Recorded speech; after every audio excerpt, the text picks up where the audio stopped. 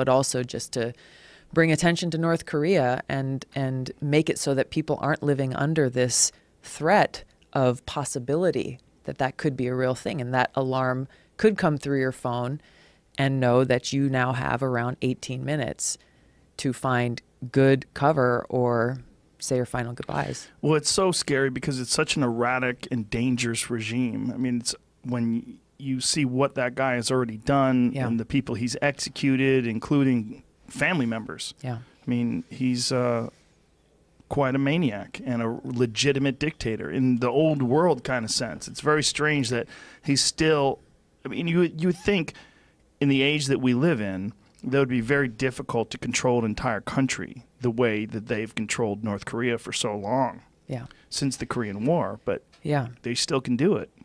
They are, and I think that while it may be easy to write him off as a maniac, there has also been a very consistent, there has been a consistency throughout the different regimes of the Kim family as they've developed this nuclear and nuclear missile capability, in that they are doing it to protect themselves against regime change war, essentially. And they have said it directly. You know, our U.S. foreign policy experts point that out, that this is the reason why they're developing this capability, because they have seen how, if you look at Libya, for example, when Gaddafi was looking at, you know, building and acquiring nuclear weapons, he was doing so also as, you know, to protect himself and his regime. And then he made a deal with the United States saying, okay, give up your nuclear weapons program, and we're not going to, you know, don't worry about it. We're not going to touch you. And then, of course, we know what happened. The U.S. led this regime change war, toppled Gaddafi, and North Korea says, okay, so that's what you do when you have, you know, a leader of a country without nuclear weapons to protect themselves. Well, it's also the consequences of that regime change is a failed state. And it's more terrifying than even when Gaddafi was in control. I mean, I'm sure you've seen the slave trade videos from there. Horrifying. It's insane. It is horrifying that that you're this is watching it on happening. YouTube. Yeah. Right. In our lifetime. Yeah. And that this failed state has happened as a direct result of our policy there, our failed continuation of these regime change wars that we carry out in different parts of the world. Right. It's almost like we don't learn from our mistakes. And I don't know what the proper solution is. I mean, do you keep someone like Saddam Hussein or someone like Muammar Gaddafi, do you keep them in power and let them still be horrific dictators and evil maniacs? Or do you step in and cause more damage? I mean, it's almost a lose-lose situation. It's not a good situation, but it's where we as the United States need to be pragmatic about the situation and the fact that we live in the world that exists, not some kind of idealistic world that is a fantasy. And then think about how counterproductive our acting as the world's police has proven to be in example after example after example. So yes, there are bad people in the world who do horrifying things, but is it really in our place to go in and take action and say, okay, we're going to remove this person, and then we're going to put this person in, and this is how you're going to govern this country, and really acting as the world's police. And therefore, and then as a result, as we've seen in Iraq and Libya and now in Syria, the people in those countries are far worse off than they were before.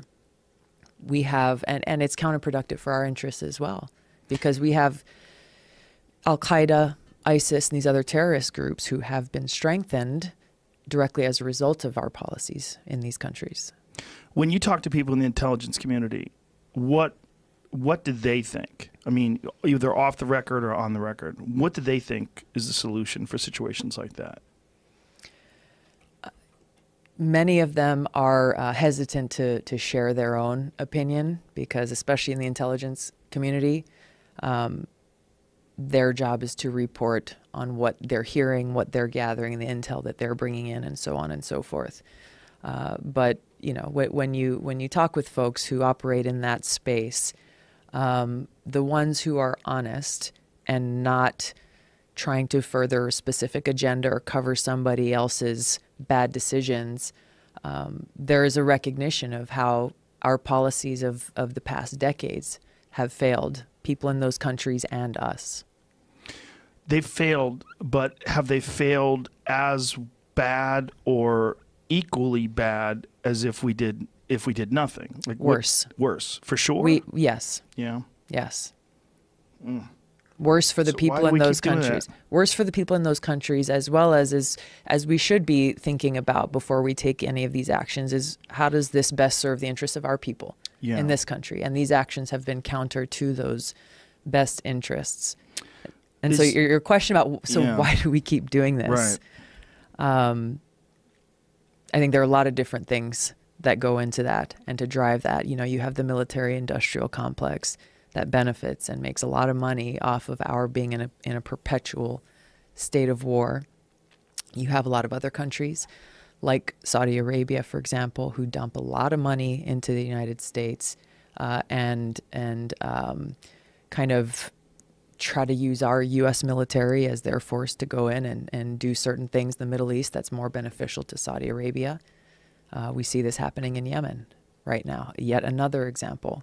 Interventionist war, jumping in there.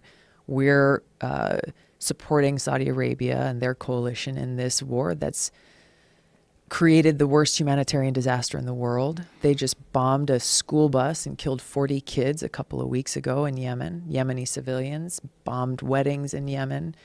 And yet our U.S. government is not saying, hey, we're going to stop and yank all of our support for Saudi Arabia. They're continuing to do it.